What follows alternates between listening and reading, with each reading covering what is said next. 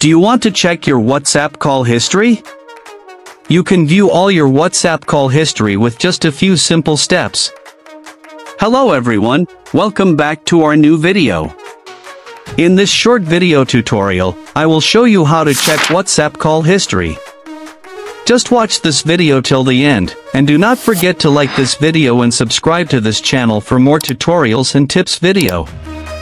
Checking your WhatsApp call history is to review the log of calls you've made and received through the WhatsApp messaging app. This history provides information about your past WhatsApp voice and video calls. This feature is useful for reviewing important call conversations or to delete. To view your WhatsApp call history, first, open the WhatsApp app on your mobile device. Once you're in WhatsApp, you'll see a list of chats on the screen. Look for the tabs at the bottom or top of the screen. You'll see different tabs like Chats, Updates, Calls, and more.